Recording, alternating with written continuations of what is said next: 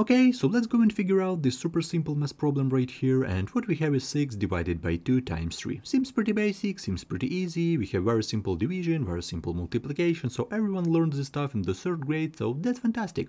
But a lot of people are arguing about the correct answer. One part of people tell that correct answer is 9, another part of people tell that correct answer is 1, and it turns into a big argument. So right now, many people are going to get this problem incorrect, so if you could do that without a calculator, put your answer into the comment section. We have two option A, option B.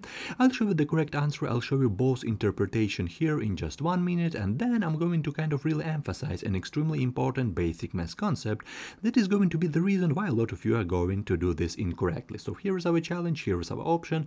Choose one option, what do you think is correct, and write your option down into the comment section. Okay, I'm going to show you the first interpretation. So this is our first interpretation. Here is our challenge. We have 6 divided by 2 and times 3. So this interpretation is how calculators works nowadays. So according to order of operation, division and multiplication have the same precedence. So the correct order is to evaluate from left to right. Okay, so first we should take this division. So first we take 6 divided by 2, which is equal to 3. Yeah, and with this multiplication, so we still have this multiplication by 3. So it looks like a correct answer is 9. So we have this 9. So this gets to the correct answer of 16.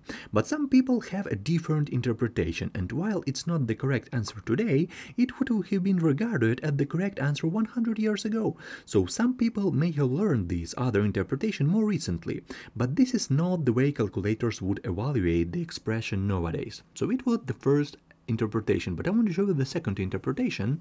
It looks like that. So here's our second interpretation. So we have 6 divided by 2 and times 3. So here's our second interpretation, but let's suppose it was maybe 1970 and you saw this question in a textbook. What would you think the author was trying to write? Historically, the symbol division right here was used to mean you should divide by the entire product on the right of the symbol. Okay, so what I mean, take a look closely. 100 years ago, when we have division, so it means that we divide whole entire expression on the right hand side. So saying in other words, it looks like that. We divide by the whole entire expression. Doesn't matter what we have right here, we divide by the whole entire expression. So 2 times 3. I just take it in parentheses. From this stage, the rest of calculation works by the order of operation, yeah? So first we evaluate the multiplication inside parentheses, because all the time multiplication is our first step. For example, let's look at this PMDMC. Yeah, we have parentheses, our first step, yeah? So let's go with these parentheses at first. So we have 6 divided by 2 times 3 equal to 6. And we have this option A, option B. Yeah, we have 1. So this is option B, this is option A. So I already show you these two interpretations. This is first interpretation, and this is our second interpretation. So this gives the result of 1. This is not the correct answer that calculators will evaluate. Rather, it's what someone might have interpreted the expression according to older usage. So right here, let's write that this is our older usage.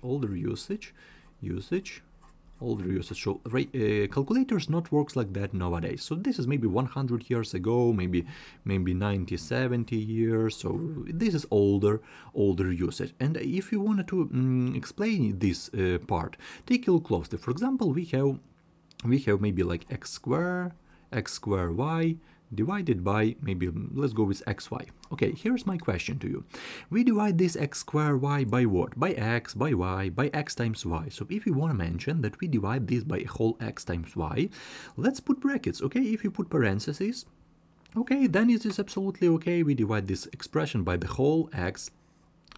But if you don't put parentheses, so it's very bad case, because right here just put parentheses. If you want to mention that we should divide by the whole entire expression, just put brackets as right here. Okay, put brackets, and then we will have answer 1, which is correct in this case. But if you don't put brackets, the correct answer is 9, because this is how calculators works nowadays. If you don't trust me, you can easily check it in your scientific or graphing calculator, or you can easily check it in your regular calculator from your telephone, because your calculator is smart enough to know order of operation. And I hope you understand both of these cases. This is older usage. I hope you understand with this explanation. We should put parentheses, okay? With parentheses, correct answer is 1, but in our case we don't have parentheses. And one part of students tell, okay, but let's write this 6 divided by 2 as a fraction. Okay, it doesn't matter, let's do this. So we have 6 divided by 2 as a fraction, yeah, and times 3. It changed nothing. It changed nothing for us. 6 divided by 2 equal to 3, and with this 3 times 3, this is equal to 9. So a correct answer nowadays is option A is a correct answer nowadays. But a lot of students use this older usage, which is bad, obviously, because this is like older usage 100 years ago. Calculators not works like that nowadays. It happens sometimes, but I hope you learn this interpretation, which is very, very useful, and it helps a lot in terms of math. So this is my explanation to this challenge. I hope you learned something new. If you need help with any of these classes, you can just go through my YouTube channel. I have a ton of videos. So with that being said, I definitely wish all the best in your mathematical adventures, and I hope you learned something new. If you don't trust me, you can easily check it into your scientific or graphing calculator. It's really great for you to check this answer. And of course, don't feel bad if you got this wrong, okay? If you need to learn basic math, interesting brain test, I have a ton of videos. So with that being said, I definitely wish you all the best in your mathematical adventures. Thank you for your time and have a great day.